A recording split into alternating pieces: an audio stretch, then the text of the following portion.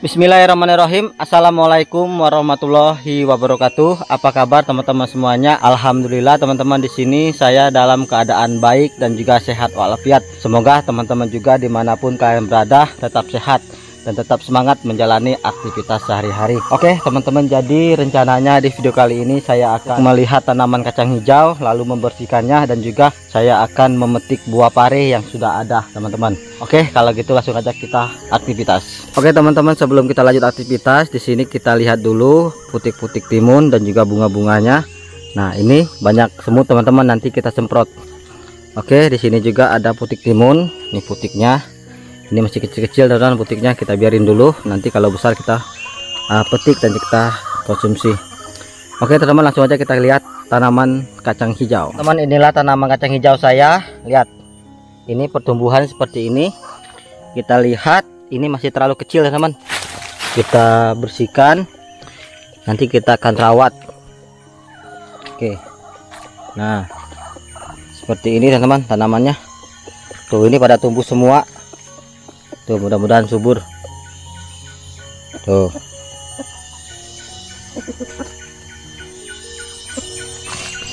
Nah, seperti ini.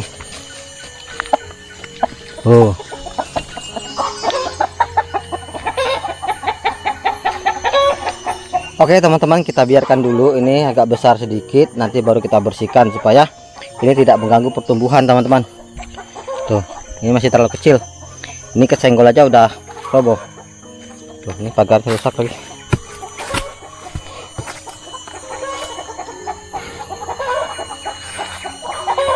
Nah, oke teman-teman, lanjut kita akan lihat-lihat buah parenya. Krik. Nah, ini ada buah pare teman, kita petik aja. Krik.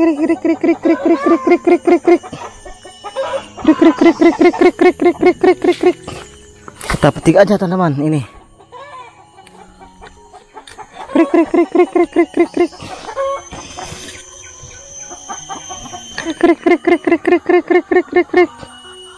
Oke teman-teman, kita beralih ke sini. Krik. Ini buah parenya udah besar. Nah, ini kita petik. Wador.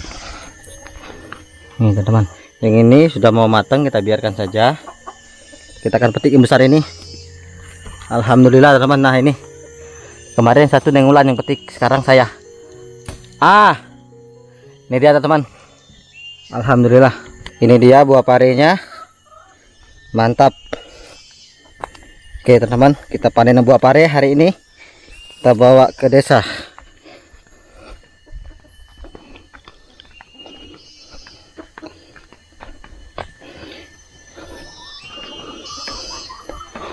Kita taruh sini dulu, kita akan petik yang ini. Tuh. Nah, ini satu. Semalam kita petik satu teman-teman, udah kita makan. Tuh. Alhamdulillah. 1 2 3 4 5 6 7. 7 buah pare. Ini dia. Teman-teman, alhamdulillah saya sudah memetik buah pare dan juga melihat tanaman kacang. Alhamdulillah pertumbuhannya sudah mulai tumbuh dan itu belum bisa dirawat teman-teman karena masih terlalu kecil. Nanti kalau udah agak besar, udah kuat, nanti baru kita buang-buang daun-daunnya. Oke teman-teman, untuk melanjutkan kegiatan hari ini saya mau menyemprot tanaman teman-teman, karena sudah lama nggak disemprot. Jadi teman-teman, ini adalah sepin untuk menjaga pertumbuhan tanaman seperti daun, bunga, dan juga buah. Oleh karena itu teman, untuk menjaga bunga-bunga tanaman di sini supaya menjadi buah, saya akan semprotkan menggunakan sepin. Dan ini sudah saya siapkan di semprotan ini teman. Dan ini kecil teman-teman, nanti kita akan coba cari yang lebih besar. Oke, kita langsung aja. Yang pertama kita mulai dari tanaman kacang. Tuh, ini pada bolong teman-teman, lihat daunnya pada bolong, itu dikarenakan ada hama di sini yang menggerogoti. Jadi kita harus semprot. Kita semprot supaya hamanya pergi. Ini kan bolong-bolong daunnya, itu karena hama. Nah, kita semprot dengan ini supaya aman. Nah, ini juga tuh banyak hamanya teman-teman. Tuh. Lihat bolong-bolong semua ini. Ini hama yang makan. Ini kalau nggak disemprot bisa nggak panen ini. Nah, ini semprot semua. Kalau udah dipupuk, disemprot, dirawat, insya Allah bisa tumbuh.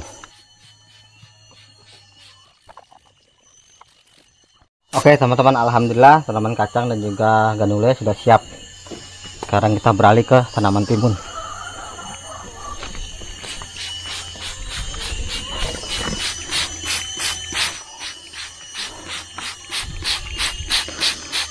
Nah, kita semprot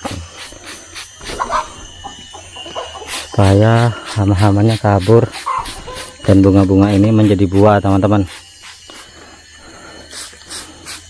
Nah, tanaman juga harus dirawat. Nah, ini mulai banyak buahnya ya teman-teman. Ini bunganya banyak banget. Mudah-mudahan ini bisa jadi buah semua, supaya bisalah memetik lebih banyak lagi.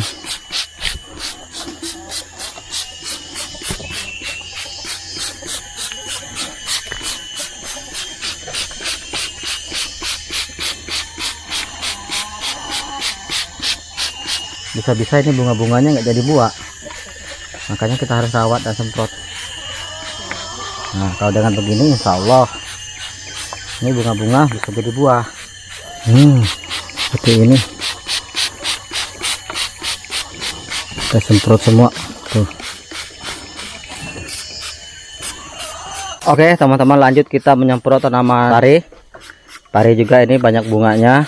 Semoga bunga-bunga ini bisa tumbuh menjadi buah tuh, seperti ini.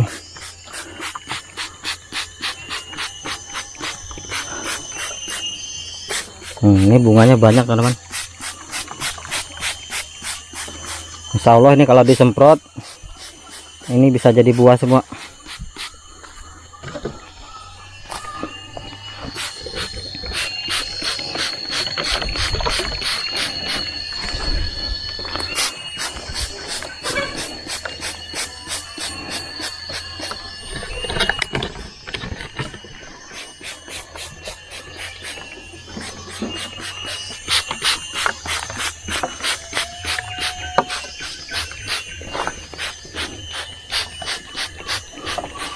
Oke teman-teman, tanaman sini sudah disemprot semua.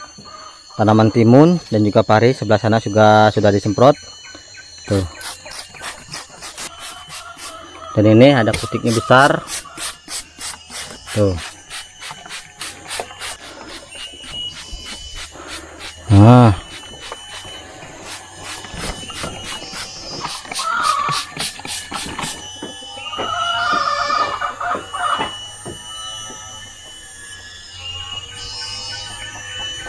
oke teman-teman, alhamdulillah penyemprotan tanaman sudah selesai. Sekarang kita mau lanjut pulang ke desa teman-teman.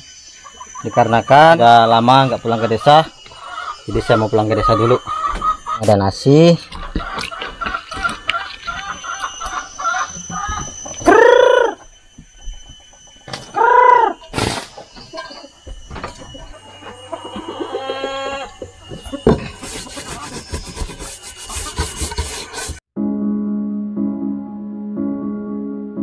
tuh teman-teman, ayam sudah makan itu nasi.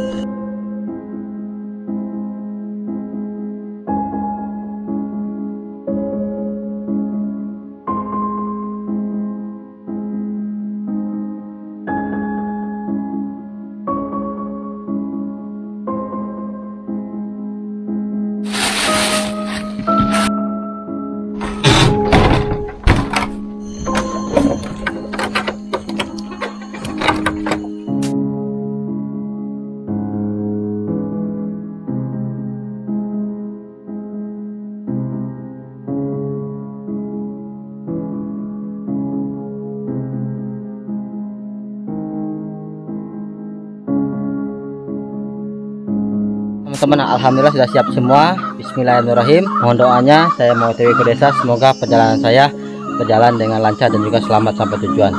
Oke teman-teman, bismillahirrahmanirrahim. Let's go.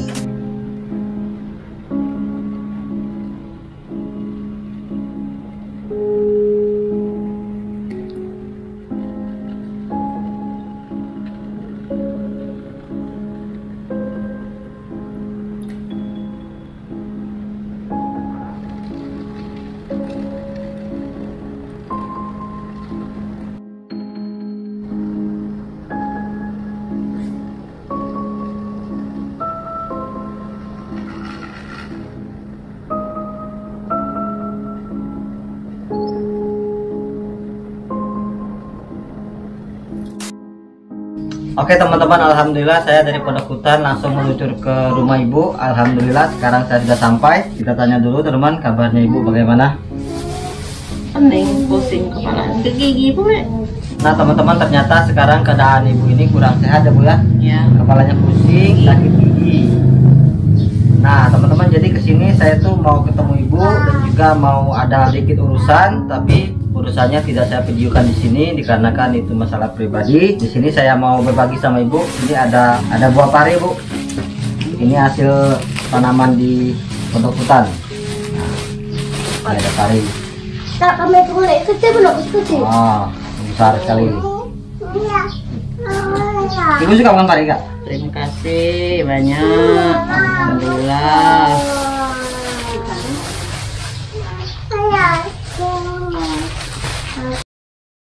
Ibu makan pari nggak?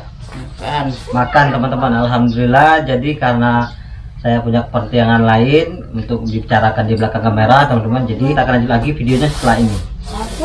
Teman-teman, jadi di sini tuh ada Aidil, Apnan. Jadi tadi Aidil mangkat buah durian yang kemarin dijatuh kerah. Itu juga ada Rama teman-teman.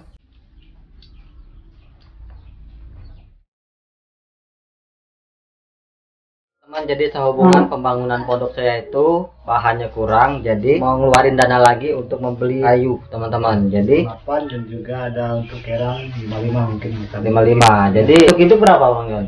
Dicampur itu ya? Biasa kalau campur, kalau racun ini campur itu mungkin biasanya kasihnya 12 biasa. 12 dalam ya? itu kan nanti gitu ke loponnya 11, 12. Nah itu pilihan beli minyak misalnya. ya. Terima kasih. Oke teman-teman, alhamdulillah, mohon doanya semoga pembangunan pondok saya itu bisa berjalan dengan lancar Bang Yon. Sampai selesai. Sampai selesai. Ini dana sudah keluar terus, tapi juga tenaga. Ya. Ada keluar tenaganya. Alhamdulillah kita sudah punya uang untuk beli peralatan yang kurang. Jadi sekarang kita mau lanjut untuk ngurus ini YouTube Bapak Bambang. Jadi teman-teman, channel YouTube Bapak Bambang ini sudah selesai semua. Tapi ini kemarin tuh pengajuan pajaknya ditolak Bambang. Jadi kita ngajuin lagi. Mudah-mudahan bisa. Ini kalau nggak masuk nggak bisa gajian Bambang. Nggak bisa gajian ya? Ya, bismillah, semoga ini berhasil teman-teman. Ini satu langkah lagi Pak Bambang ini. Mudah-mudahan berhasil.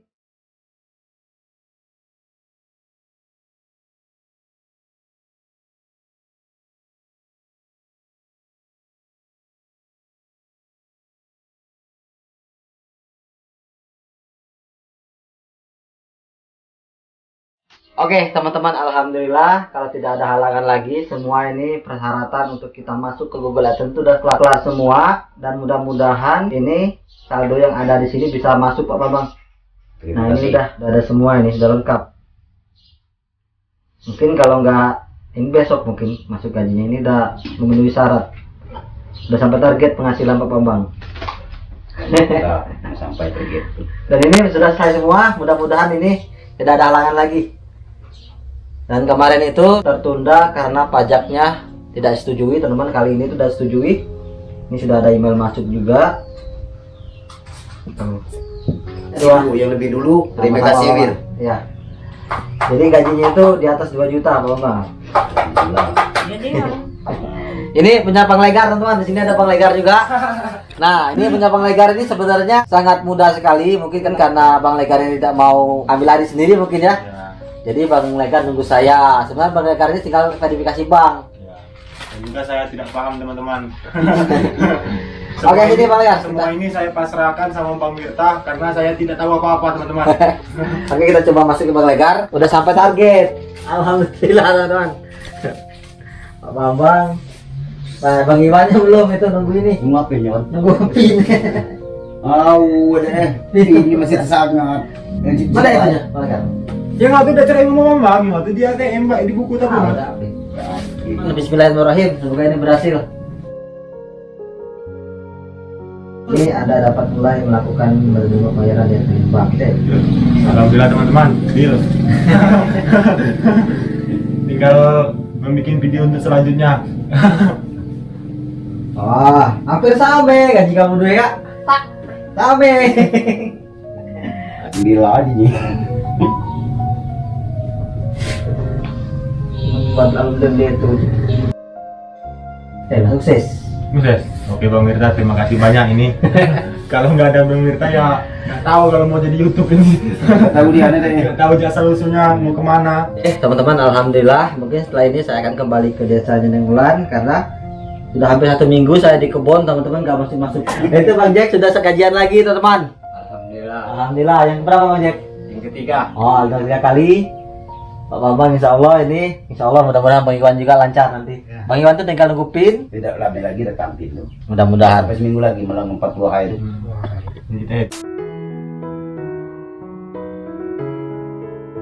Oke teman-teman, jadi hari ini setelah dari tempat ibu, teman-teman, saya mau meluncur ke desa Nengulan. Ini saya membawa buah mangga. Ini buah mangga dari ibu, ini batangnya tuh. Terus yang ini besar-besar mangga untuk ngerujak, ini dari Bang Iwan UJS. Oke teman-teman, mohon doanya semoga perjalanan saya berjalan lancar dari desa saya menuju desa Nengulan, karena sekarang itu musim hujan, teman-teman. Ada titik jalan yang banjir ya Bang Cek ya. Iya. Mudah-mudahan nanti di sana kita bisa lewat. Ya, ini ibu saya, teman-teman. Ibu ini sekarang kondisinya kurang sehat, Bu ya. Iya. Kepalanya pusing dan juga sakit gigi. Jadi teman, mohon doanya semoga ibu sehat, dan juga jangan lupa bantu tonton video-video di channel Kita Kasih Ibu, karena walaupun saya tidak hadir di sana, teman-teman, tapi di sini ada Bang Jack, Rama, ibu, dan juga Afnan, dan juga Ibunya mamanya Afnan ada di sana untuk mengisi kegiatan sehari-hari. Oke Bu, saya pamit. Ya, enggak. Lagi. Oke, teman-teman, ayo Bang Jack, berangkat. Ayo. Kita tadi itu.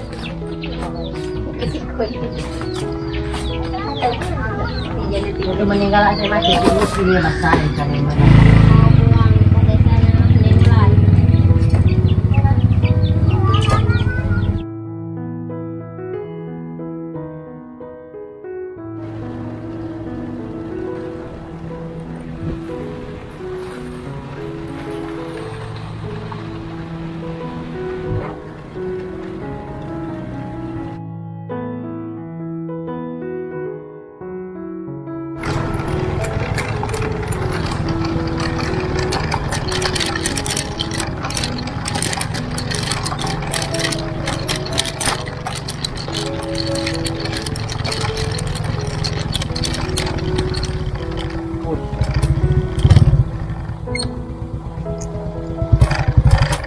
Mulai dorong Pak.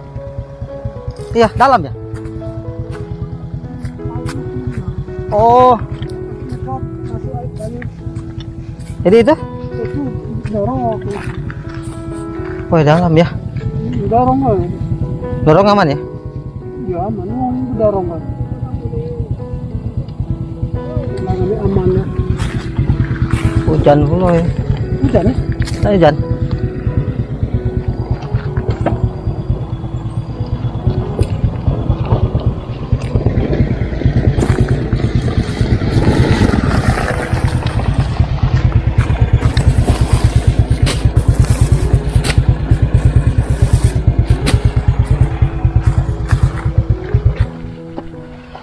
Oke teman-teman, jadi inilah titik banjirnya.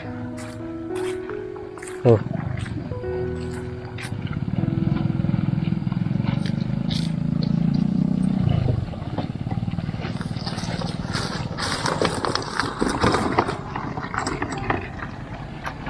Orang-orang semua didorong teman-teman lewat sini.